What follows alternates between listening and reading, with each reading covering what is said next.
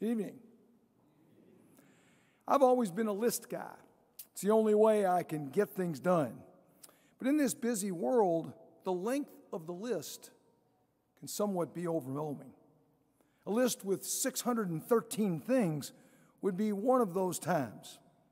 And during Jesus' time, the Jews had 613 commandments, with the extracted from the Old Testament.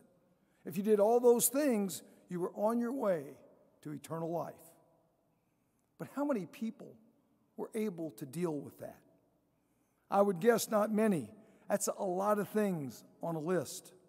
I Googled how many things that a human brain can focus on at a time, and the answer is 4. So 613 laws, an attention span of 4. The math just doesn't work.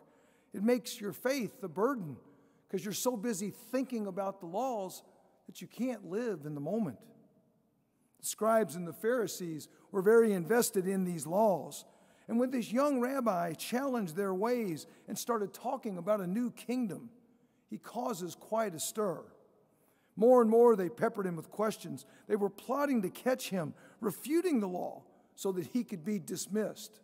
Last week it was, who do we pay the tax to? This week it was, what's the greatest of all the laws?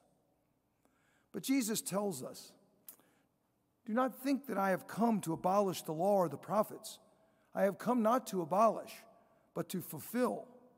In today's gospel, Jesus speaks, all the wisdom can be put together in 2 commandments. Love God and love your neighbor. Now we believe that Moses went up on the mountain to sit with God, and he returned with 2 stone tablets containing the 10 commandments. The first 3 give guidance on how to love God. Acknowledge him as the only God. Keep holy the Sabbath, and don't use his name in vain. And the next 7 give practical guidance on how to love our neighbors, honor our parents, be faithful to our spouses, and don't kill or steal, don't bear false witness or covet. Love is the hinge that pulls the 2 tablets together. Jesus reveals that love of God and love of neighbor fulfills the entire law and the teachings of all the prophets. It's much easier to get our arms around. In 2 short directives, he gives us the meaning of life, the road to fulfillment, and the secret to happiness. Not bad for one reading.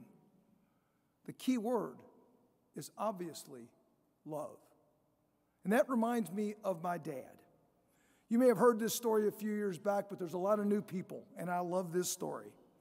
Back in the day, he was a big man, 325, 350 pounds. When he died last year, people would come up at the wake and say, your dad was larger than life. And they were right, because many of them met him when they were in grade school. And he might have been the biggest human being they'd ever seen in their life.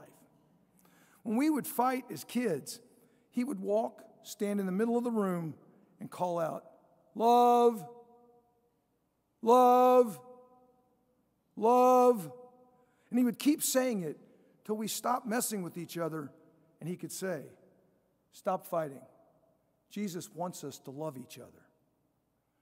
I wish it was so easy to go to the Middle East and call them forth to love.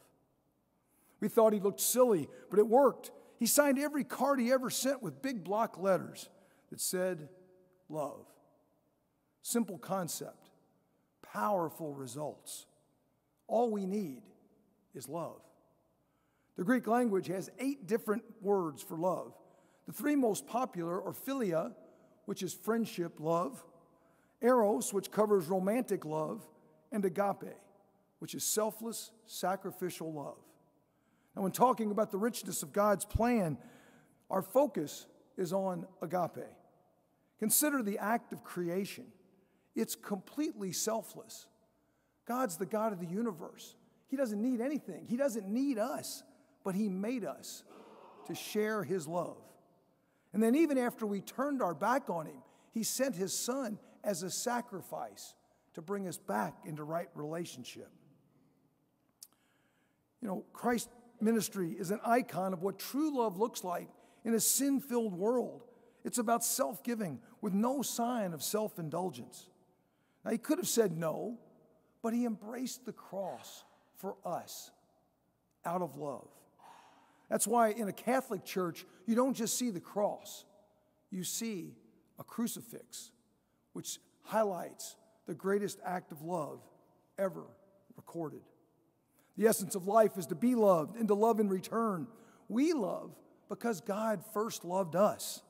The Passion of Christ embodies my favorite definition of love, giving yourself completely for the good of the other.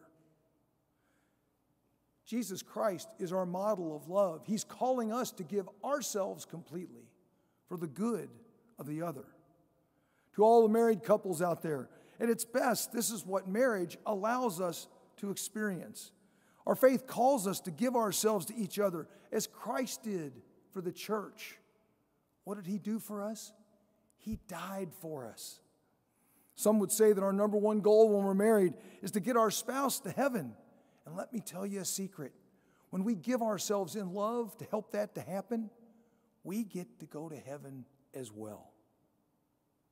Simple concept, powerful results. All we need is love. So how do we enhance our ability to love like Christ? I'll offer 3 thoughts. First, we desire it. It's important that we're all in. It's like learning to swim. It doesn't work if you don't jump in the pool. The Holy Spirit is a great instructor, but he can't make progress unless we're willing to take the risk to dive in. Second, we ask for God's grace. We don't have to do it alone. We seek to see with God's eyes, which happens through our daily prayer routines.